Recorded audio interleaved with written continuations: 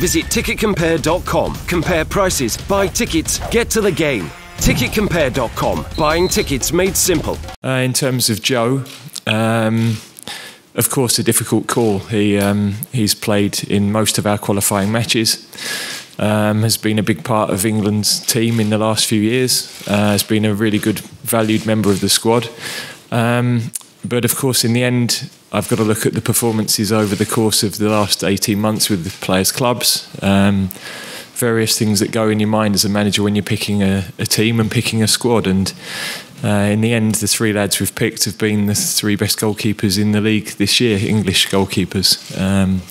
So not a conversation he wanted to have or I wanted to have, but they're the calls you have to make as a manager.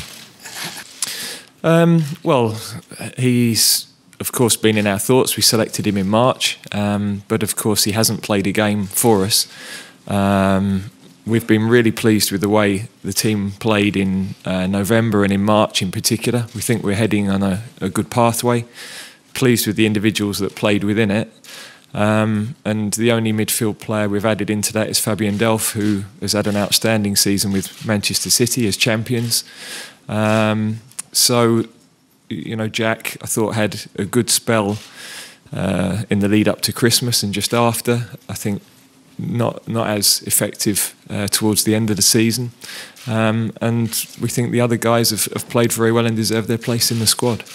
Yeah, Adam is, I mean, I've had, you know, continual dialogue with Adam through the season, you know, really close and personal conversations, because it's been a really frustrating season for him.